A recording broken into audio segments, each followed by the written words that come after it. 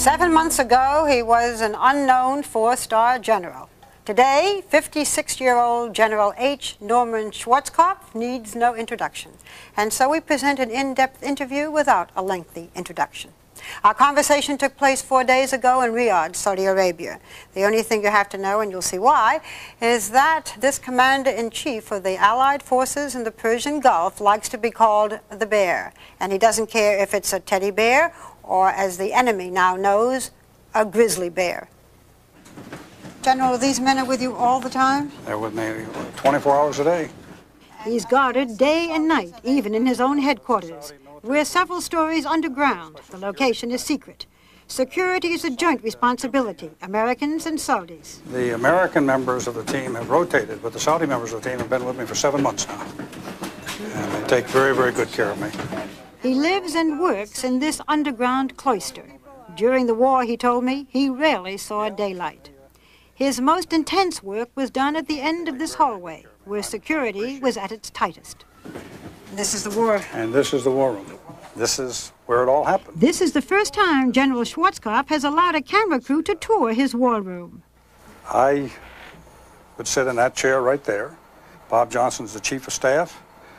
Bert is the director of operations. And then what you have is back all around the back wall over there, all the various staff directorates who would be here, and there would be a representative from all of them here at any given time. What you have up here is we would generally have 3 or 4 different maps. So one map is the ground operations. What's this? This is the location of all the friendly forces. So we'd have the location of all the friendly troops, where they were located. Over here would generally be the intelligence map, where we'd have the location of all the enemy forces. And this constantly changes. You sit here in front of you, and as the situation changes, it's posted. Red phone for the president? Red phone, well, the red phone, normally for Colin Powell, but I can talk hotline to Colin Powell, hotline to Secretary of Defense, or for that matter, hotline to the White House if I need to. Did you talk to the president often? No, not often. He called me. I've talked to him, I guess, 3 times since I've been over here. How often did you talk to Colin Powell? Every single day. At least, I would say at least once a day, but sometimes it was 3 and 4 and 5 times a day. Mm-hmm. Now this is a tactical radio system, and on this radio system I could talk right down to the tactical commanders in the field if need be. Who is this little fellow? That's a bear. That's the baby grizzly bear. That's the baby grizzly bear. He lives here? He lives here. This has been his spot since he took up that position on the day that we started the strategic bombing campaign, and has never left that spot since. This was a gift to me from my sister for Christmas. Would you like to see him work? Yes, sir. Is that the way you sound, General, when you're really giving orders? Any resemblance is purely coincidental. I want you to know that. I should ask you, is that the way you sound? Just as he said. be careful how you answer that, Bert. Remember, you could be over here a long time, Bert, right? Norman Schwarzkopf not only talks tough, he is. Tough as nails, say those who work with him. But I discovered a vulnerable side, too, to this veteran soldier. When we sat down to talk, my very first question evoked an emotional response. General, you have 2 daughters and a young son. What did you say to your 13-year-old son when you left to come here and begin a war? I got the family together. They didn't have any idea I'd be leaving as soon as I would. As a matter of fact, I think they really thought, because Central Command has been run from Tampa, Florida, I think that in their minds, they thought that I was going to be running this whole thing from Florida. So they didn't really know when I was going to be leaving. But a couple days before it was time to leave, I got the whole family together, and I just told them what was going to happen. I told them it was my job, that I was proud to be doing it. I wanted them to understand why, and I wanted them to be proud of me for doing it. And that was it. You miss them a lot, I can tell. Yeah, I do. Take me back the first night that our bombs were sent to Baghdad. Where were you? What were you doing? What were you feeling? We, of course, knew what time the first shots would be fired, 20 minutes to 3 in the morning.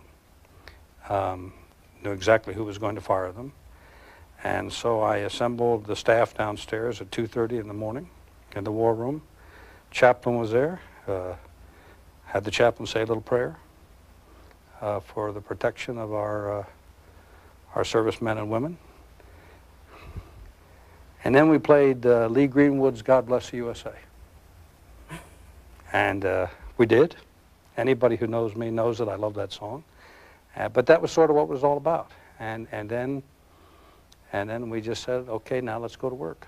And at 20 minutes to 3, we got the reports that the first shots had been fired, and that started it. I know this is a strange question to ask a general, but were you ever scared? Sure. When most? I've been scared in every war I've ever been in. What was Saddam Hussein's biggest mistake? His predictability. His predictability? I always thought he was so unpredictable. Everybody says we don't know him, we don't know what makes him do things. We studied the Iran-Iraq campaigns very, very carefully, and based upon the Iran-Iraq campaigns, we came up with a lot of assumptions of what they would do, and we weren't wrong a single time. By the way, General, what do you think is going to happen to those Iraqi planes in Iran? I think they're going to stay there. So if Saddam Hussein is as predictable as you said, why did Saddam Hussein send those planes to Iran? Well, I don't think he did. My feeling is that they went to Iran and got a gentleman's agreement, for what that's worth, to send their commercial airplanes over there. So their commercial airplanes all flew over to Iran and were safe. I think the first group of pilots that went over there with their military aircraft recognized very quickly that they were take off and die if they fought us, and therefore they said, well, gee, if these other airplanes are going over there, we can scoot on over there also. I think that's probably what started the floodgates open. And they're going to stay there. I don't think there's any question about that. General, how do you feel about the American armchair television analysts who fought the war for us every day with maps? Truth. Most of them were a joke. Most of them, and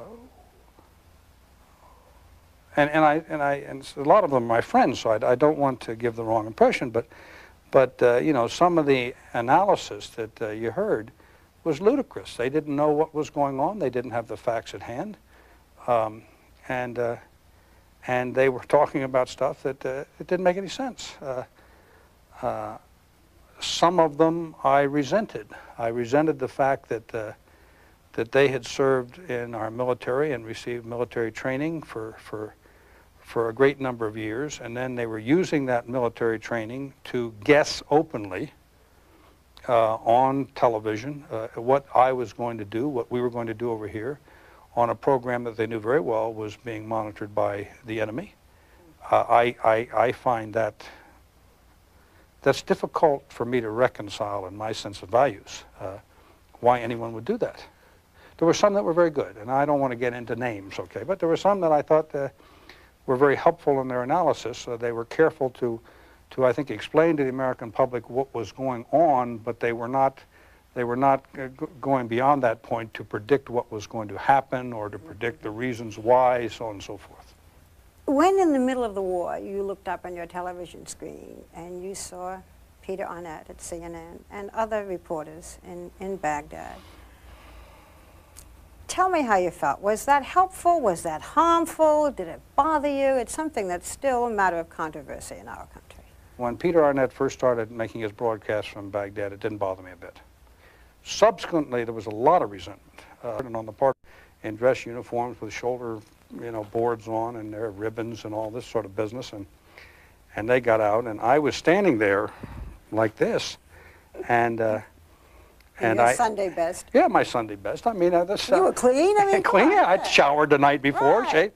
But I had a young American interpreter who went to the general, and we'd already decided that everyone who went in that tent would be searched electronically, and the general didn't think too much of that idea, and then I told the Air Force major to tell him, well, that's all right, but that's what was going to happen anyhow, and that I would be the first one to be searched. And he immediately looked at me and said, well, the only person that's going to search me is my counterpart. And we said, well, what do you mean by your counterpart? And he said, the person that's going to negotiate. And I said, I'm the person that's going to negotiate. And the guy, he kind of looked down at my boots, and then he looked up at me again, and he looked down, and he said, well, who are you? And I said, I'm General Schwarzkopf. And this transpired, and he said, oh, all right. He hadn't even seen your picture? I don't know whether he'd seen my You're picture not famous in but Baghdad? I apparently am not famous in Baghdad. But that did, I mean, it was just sort of funny that I think that he didn't expect the guy to be out there in the same uniform that all the rest of the troops were in, to be the person that was going to be negotiating, or not negotiating, but discussing with him.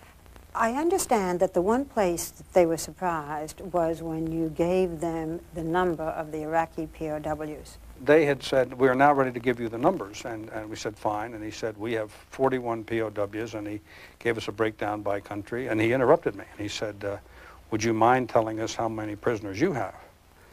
And I said, well, as of last night, we had 60,000, but we're still counting.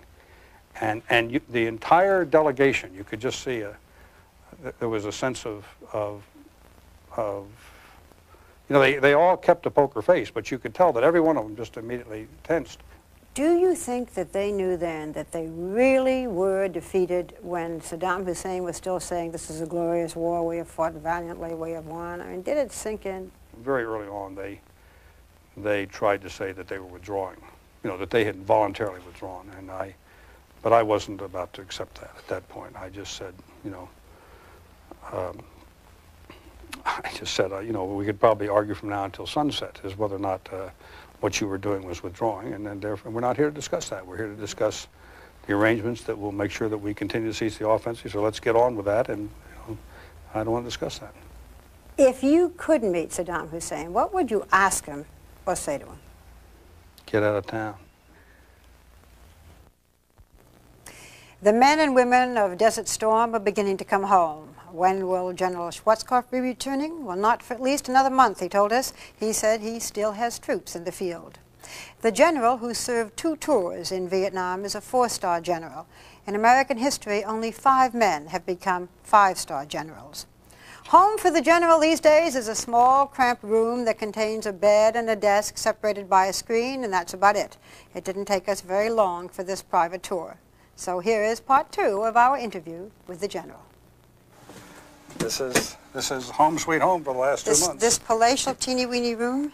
This is it. This room was bare when we started, except for the maps and the desk and the furniture, of course, and everything in there, you see, has been something that someone has sent me. Why a camouflage cover on the bed?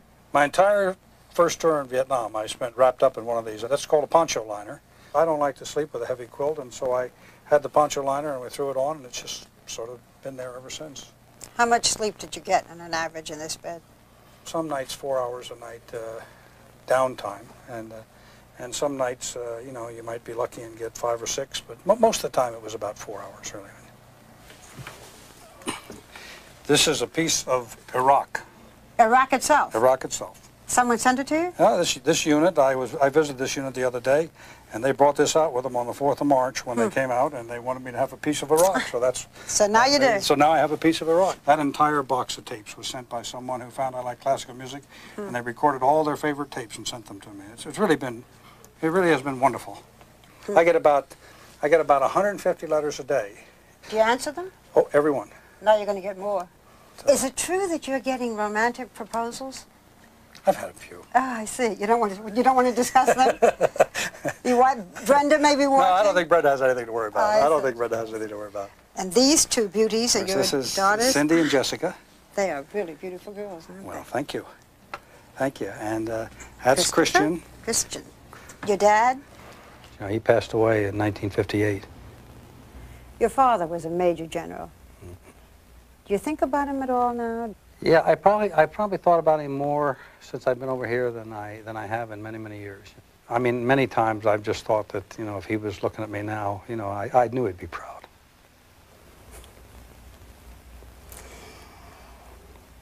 You know, there are certain questions I ask you, like about your father, and the tears come to your eyes. I didn't know it showed. The old picture of generals don't cry. Generals don't get tears in their eyes. Sure they do. They just didn't admit it? Oh, I think they admitted it. Grant, after Shiloh, went back and cried. Sherman went back and cried. I mean, these are the tough old guys. Lee cried at the loss of human life, at the pressures that were brought to bear. Lincoln cried. I don't think, and frankly, any man that doesn't cry scares me a little bit. I don't think I would like a man who was incapable of enough emotion to get tears in his eyes every now and then. That type of person scares me. That's not a human being. Why do you dislike being called Stormin' Norman? Stormin' Norman tends to portray someone who just goes around and raises hell all the time and just kicks everybody around and has no sensitivity at all. And I think that's why I don't like it. I know that's why I don't like it. I have a temper. I will freely admit to that. I'm not proud of it. I don't like myself when I lose my temper. But I wear my heart squarely on my sleeve. I believe I owe it to everyone to let them know when I don't like something. But I don't carry a grudge. I do not browbeat my staff. I do not drive people into the ground.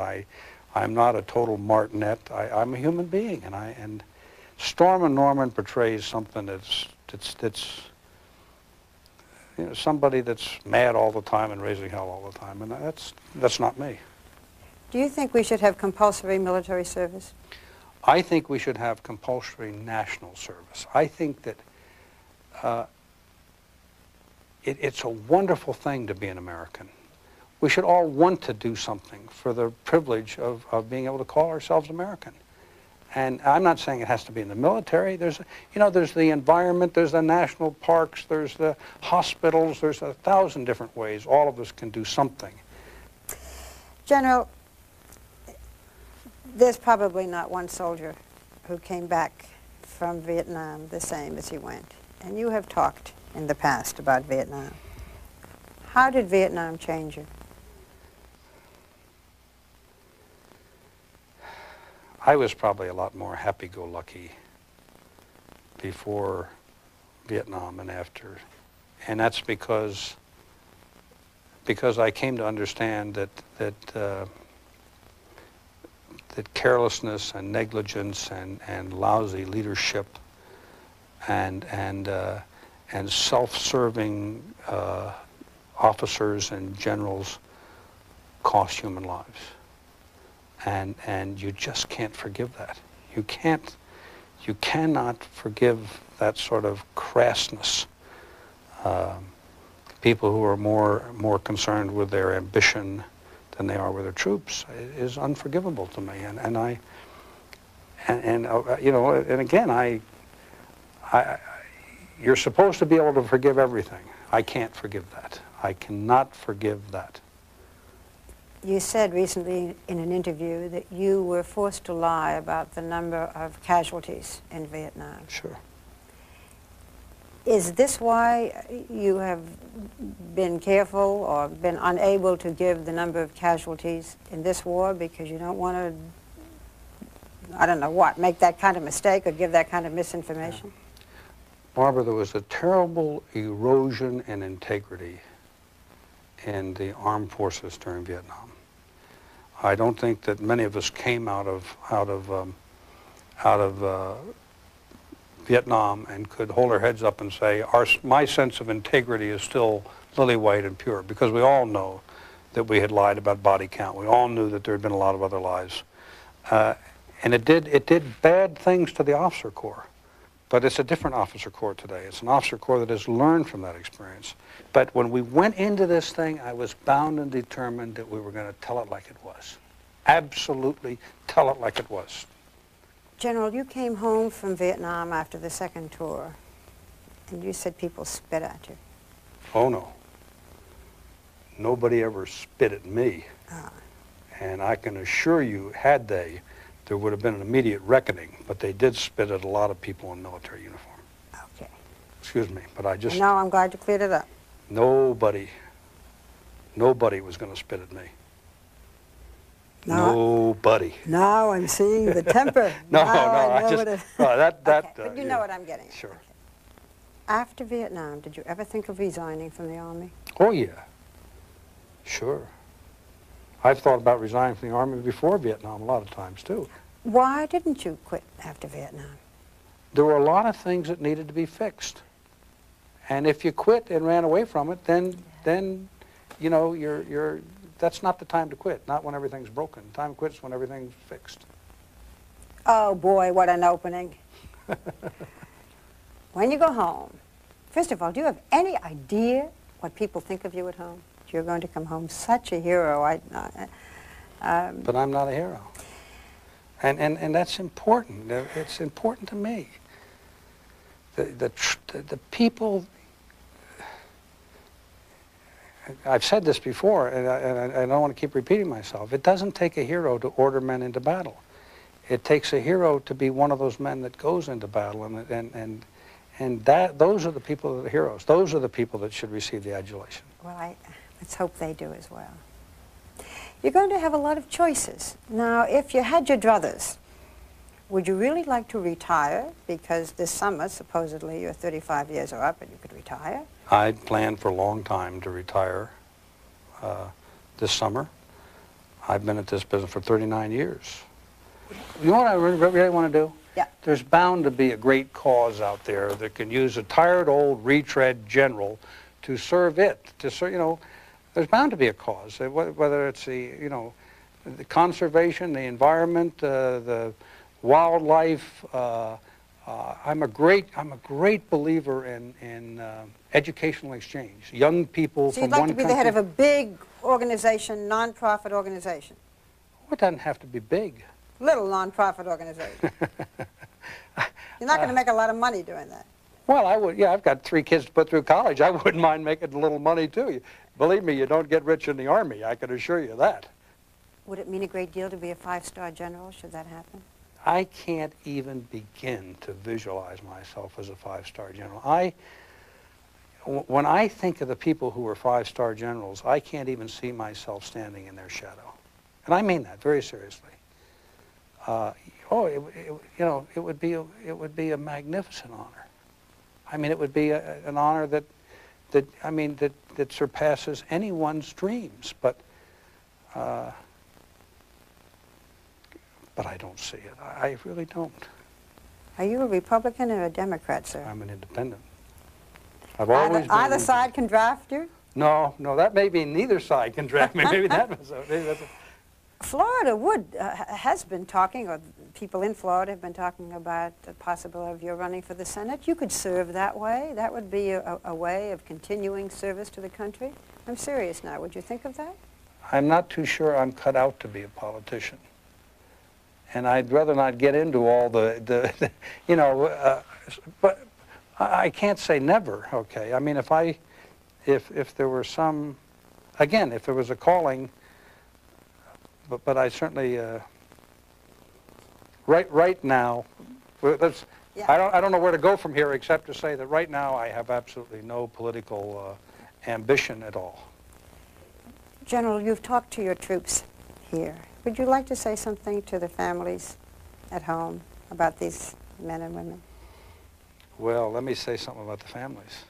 The military family is just as much of a hero as the troops are. And people don't realize it, but if you love a soldier, if you love a sailor, if you love a Marine, if you love an airman, you're going to sacrifice a lot. People don't realize how much they sacrifice. So all I want to say to the families is thanks for loving us.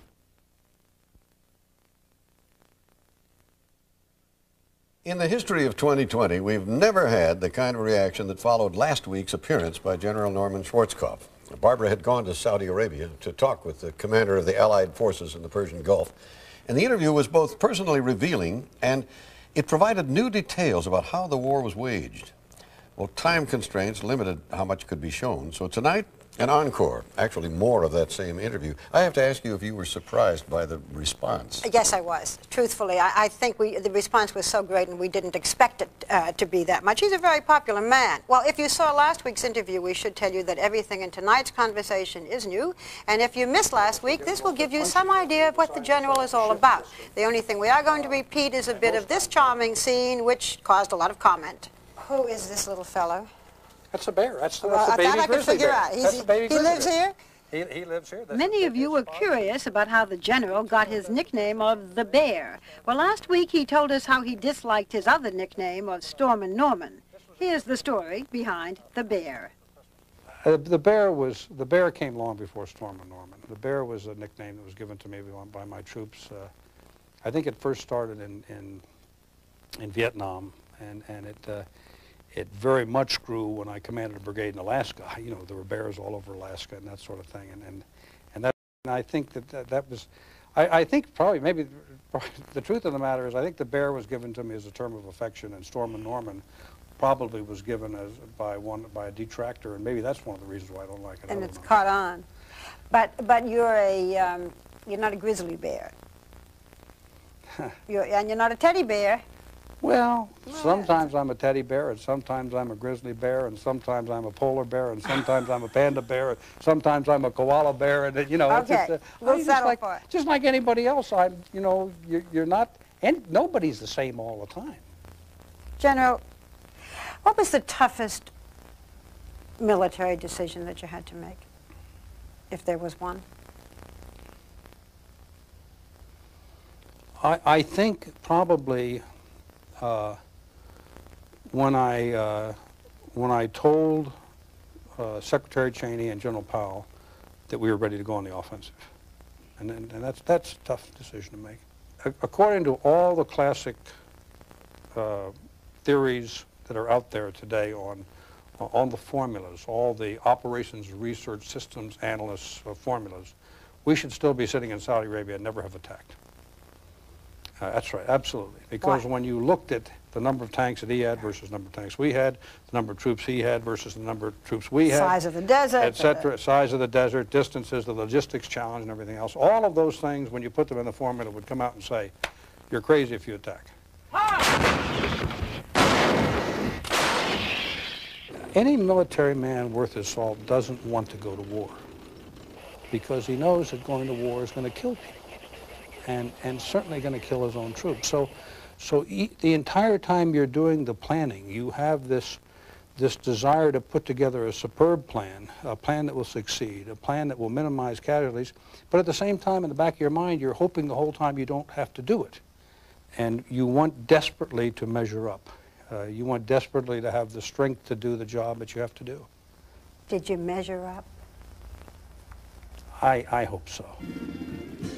After last week's interview, many viewers said they were surprised when General Schwarzkopf admitted to crying occasionally. In fact, he told me, sometimes he has to fight the impulse. Do you ever cry in front of your troops? I try not to. I don't. I really don't. As a matter of fact, when I'm in front of the troops, most of the time I think that, I guess I really think that, when I'm with them, they don't want a general to cry. And that's very important to me, and so therefore I don't. Christmas Eve was tough. But Christmas Eve, I went out to a Christmas Eve service, and I was going to take a place way in the back, so nobody could see me. So if I did get overcome with emotion, that it would be just me.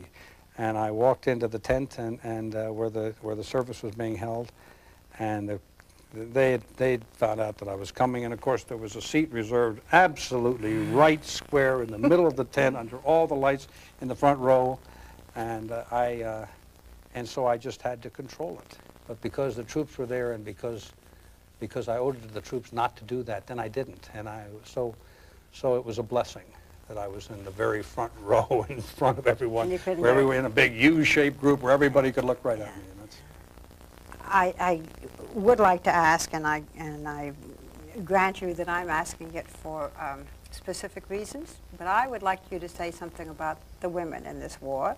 I'm really asking with great seriousness because this is the first time we've had women involved the way they are. I think it's a wonderful question. You know, the percentage of women in the United States Army is about 12.5%. And they are absolutely indispensable. They did a magnificent job out there. There were all sorts of jobs that were done by women. I mean, look at this magnificent young woman who was captured.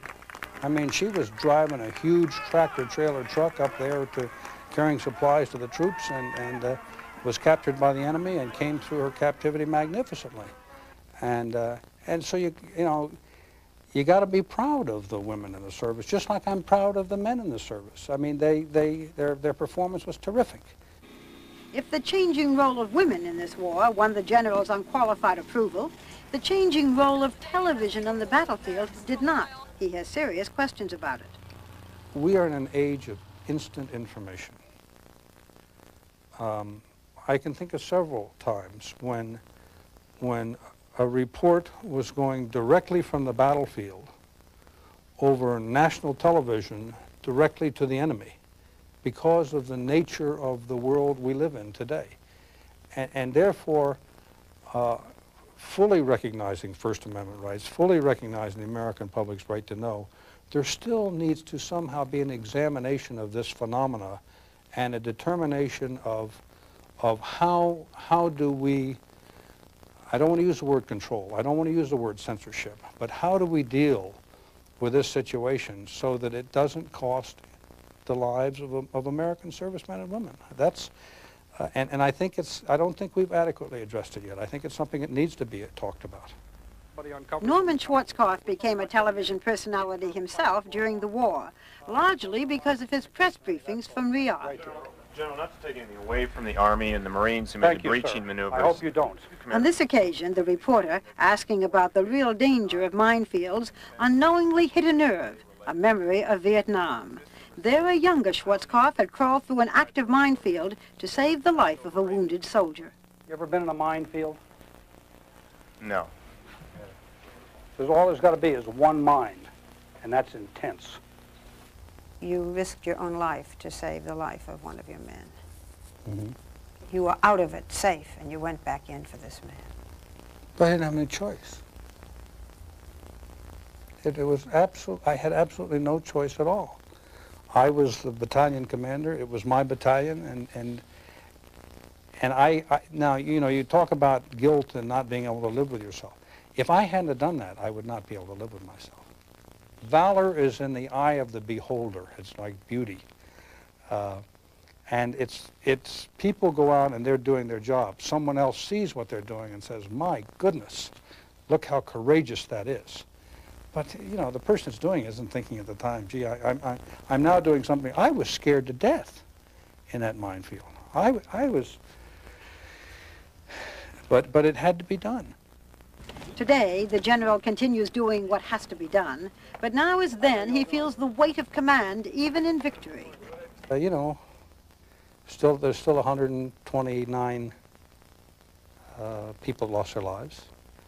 There's still a lot of people that are losing their lives even today in careless accidents and that sort of thing, and you don't like to see one of them. General, do you feel the guilt for every one of those guilt men or women? Guilt isn't the word. The responsibility. Yeah, the responsibility, sure.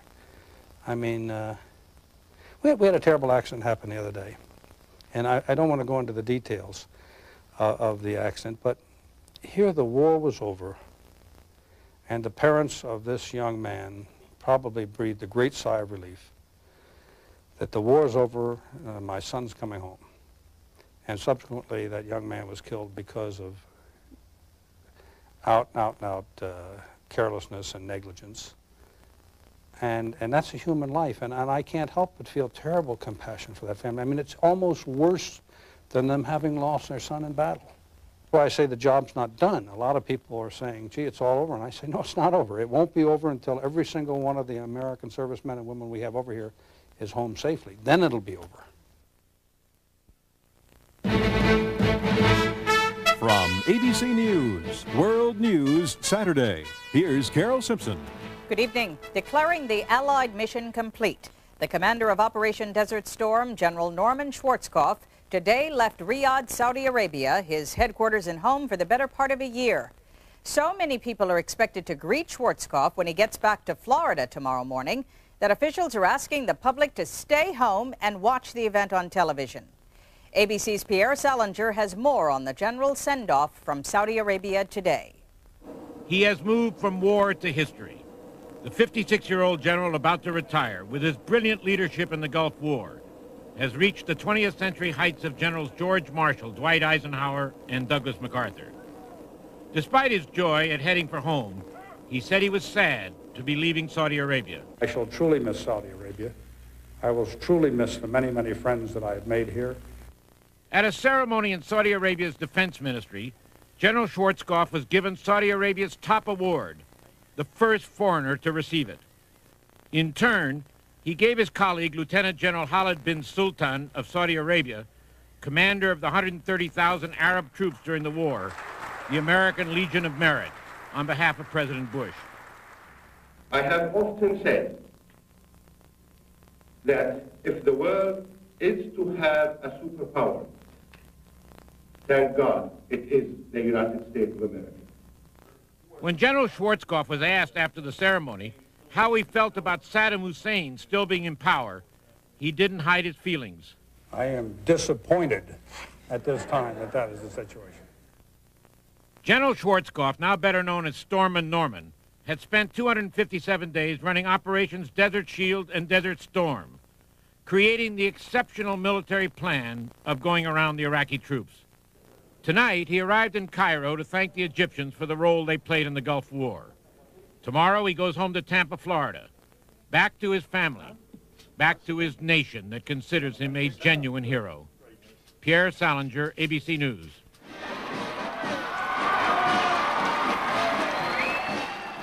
The commander who won the most lopsided victory in modern warfare came home today to his wife, 3 children,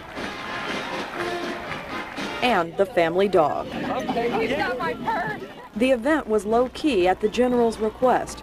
People were urged to stay home, but many came anyway.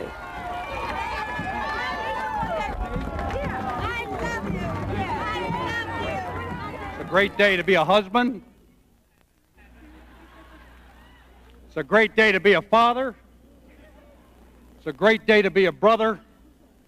It's a great day to be a master of a great old dog.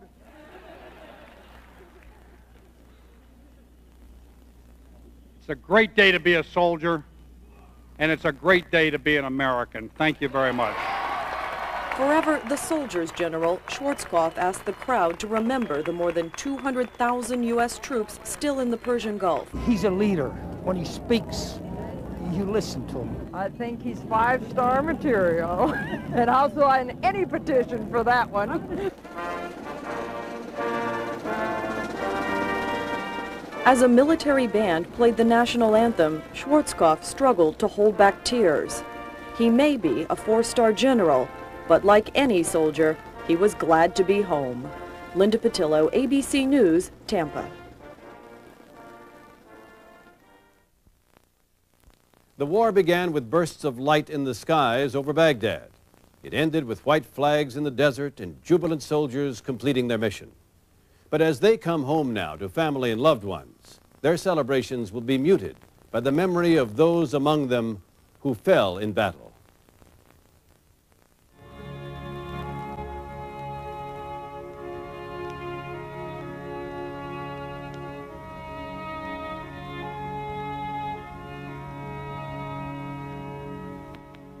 Nothing except a battle lost, wrote the Duke of Wellington, can be half so melancholy as a battle won. 120 American men and women lost their lives in the service of the battle won. Army Sergeant Ronald Randazzo was killed when his tank was hit by Iraqi artillery fire. He was 24, the average age of all those killed in action. Sergeant Randazzo wrote a letter to a friend shortly before he died. "I'm not really that afraid anymore. I'm worried about the people under me," he said. Pennsylvania suffered 14 dead, the most lost in combat of any one state. Army Specialist Christine Mays of Rochester Mills, Pennsylvania, was one of 5 women killed in action. Specialist Mays was killed along with 27 others when her barracks in Saudi Arabia was hit by a Scud missile. Specialist Mays left her engagement ring at home for fear of losing it in the war. The Army lost the most of any of the services, 97 killed in action. Army Sergeant Brian Scott was one of at least 49 of those killed who were married. Sergeant Scott was killed on February 26th by an Iraqi landmine. His son, Casey Patrick, was born 2 days earlier. Sergeant Scott never knew.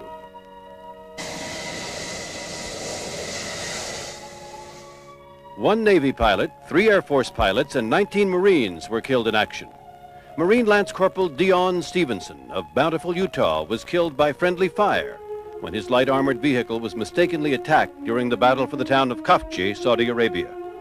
At the funeral for his 22-year-old son, Corporal Stevenson's father said, "Anything can happen in combat." Private Robert Talley was only 18, the youngest American to die. Private Talley of Newark, New Jersey, joined the Army to further his education. He was one of 16 blacks killed in action. He was also one of 10 Americans killed by friendly fire. "Not one drop of oil," his grandmother allowed, "is worth the blood my grandson shed." Army Warrant Officer John Morgan sent a letter home to Bellevue, Washington to be opened in the event of his death. Warrant Officer Morgan's Black Hawk helicopter was shot down over Iraq on February 27th. His mother read the letter on March 3rd. Just know I have something. I know something. You don't.